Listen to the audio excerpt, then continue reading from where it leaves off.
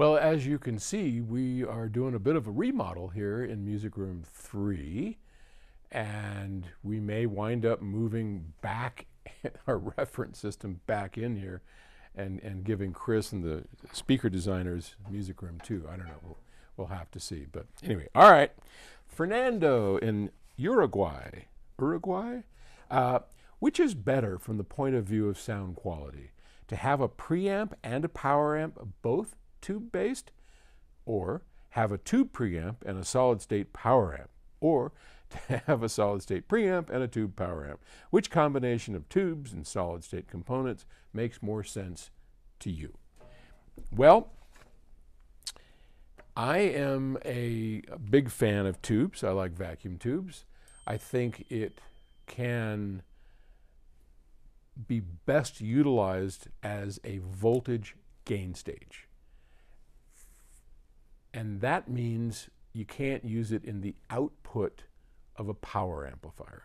I don't think it really is that good of a device as a current delivering device. So the first thing I'll say is to set the ground rules up is we wouldn't want to use it at the output of a power amp. So a vacuum tube power amp, they can be good, aside from the fact that they're a royal pain in the keister, and they don't have, great damping, all that kind of stuff. They can tend to be the ones that really do sound great. And there are some great sounding vacuum tube power amplifiers, for sure.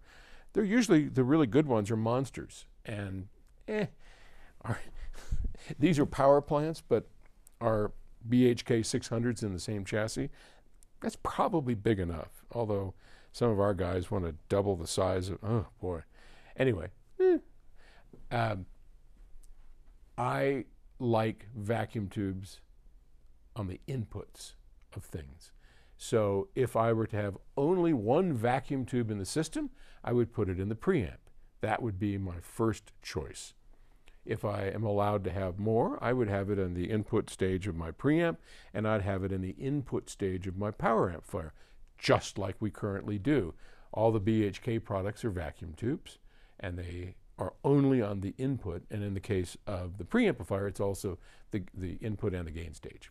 So that's my preference, and definitely don't want to encourage people to use it on the outputs. Now, having said that, our chief analog designer, Darren Myers, has shown some, amazing new technology that he's been developing in this, what I call a supercell. It's scary. It's scary good. It sounds better than a tube. And I can't wait to see, it's right now just out of the theoretical stage in the simulation, just cobbled together, and we kind of did some A/Bing. So I think that may wind up being the future of what we do and replace vacuum tubes, but that's a ways off. Right now, vacuum tubes as voltage gain stages, and I like them in preamps and in the input stage of a power amp. Okay? Thanks for the question. I'll talk to you tomorrow. Bye.